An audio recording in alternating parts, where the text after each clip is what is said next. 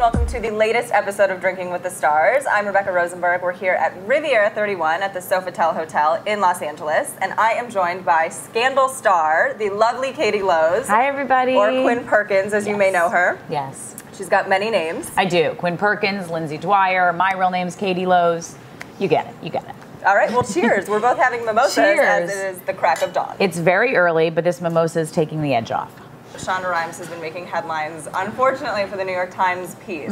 So what has been the response from the cast, or at least from you? I mean, really, we're all like, let's not spend any more time on that journalist, and let's just spend all the time in the world talking about the brilliance that is Shonda Rhimes, because she is...